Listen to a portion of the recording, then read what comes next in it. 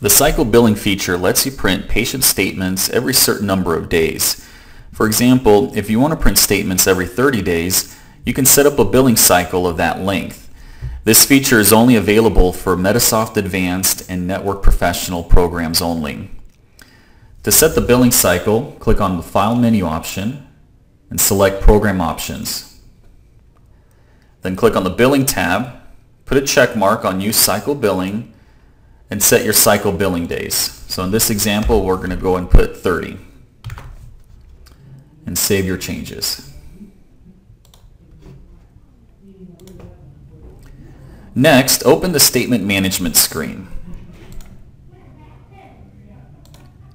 You can only print billing cycle statements through statement management. From here, we're going to add the last billing date and next statement date columns. So you'll click on the black dot to the left of the column headers. And then click on Add Fields. Select Last Billing Date.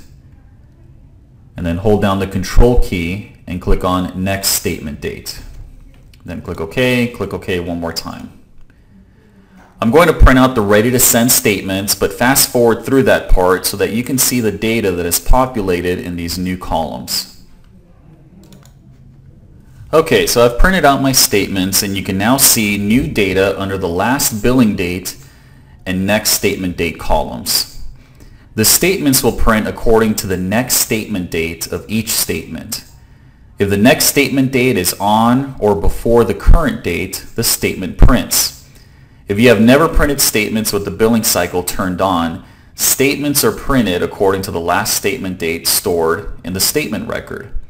If the last billing date plus the billing cycle interval is on or before the current date, the statement prints. The program will update the statement's next statement date for the next time you process your statements. And that's a brief tutorial on the cycle billing feature in Medisoft.